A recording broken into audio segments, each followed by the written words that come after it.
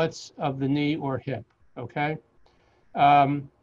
In that, you know, as was pointed out, people start off their journey with intermittent pain, which comes and goes, for which they may self-medicate with over-the-counter analgesics.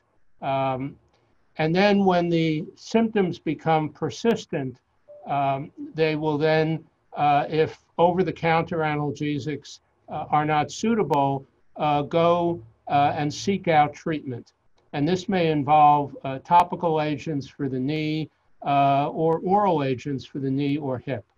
And largely this will involve non-steroidal anti-inflammatory drugs unless there are relative or absolute medical contraindications.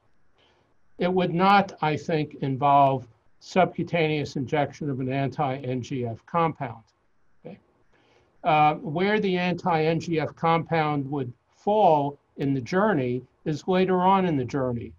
After a patient has not had adequate relief of their persistent chronic pain or has not tolerated an NSAID, maybe has not had adequate relief or has not tolerated intra-articular therapies, doesn't want to use opioid analgesics, maybe is not a candidate yet for surgery, or if they are a candidate for surgery, may have comorbidities which make the surgeon reluctant to proceed, or the anesthesiologist reluctant to proceed, or they may be unwilling to undergo surgery.